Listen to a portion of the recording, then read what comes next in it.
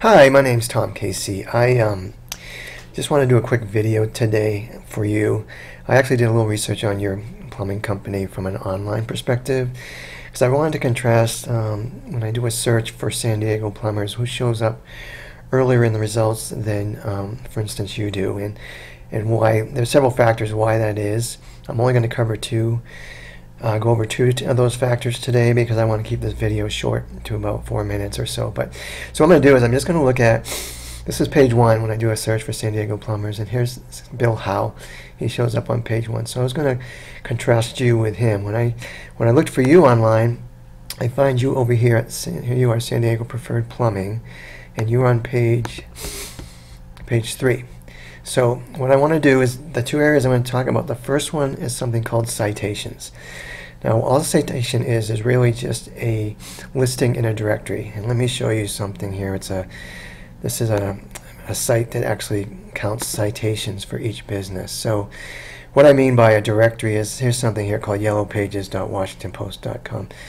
This lists all citation sources. So this is actual what they call a citation source.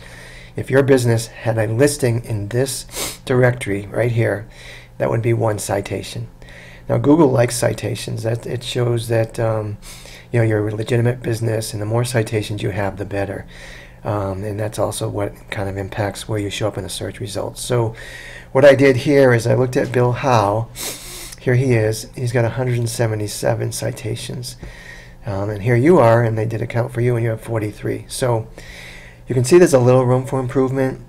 The good news is that this is not that hard to correct. It's actually fairly easy to go ahead and get additional citations added to your business so that you can rank higher than you do right now. So again, that's just the first item I wanted to talk about, just to give you a contrast. The second one is something called backlinks.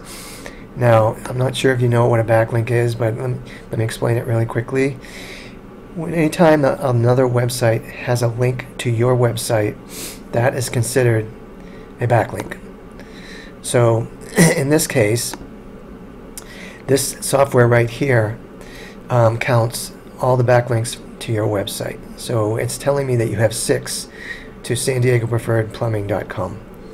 Okay, so again, Google likes to see a lot of good quality backlinks, and what I mean by quality is something that's not from a spammy site or a porn site.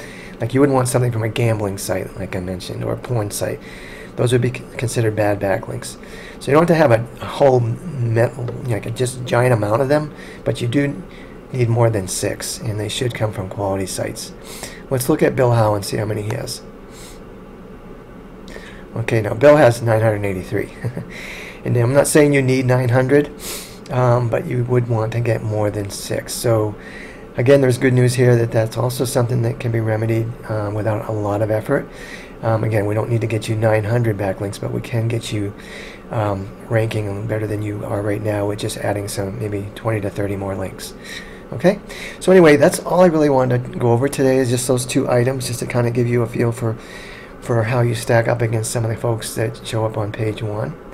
The site that I sent you to, where the video is located, does have a contact form on there. So if you want to send me any comments or have any questions, feel free to do so, and I'll respond accordingly.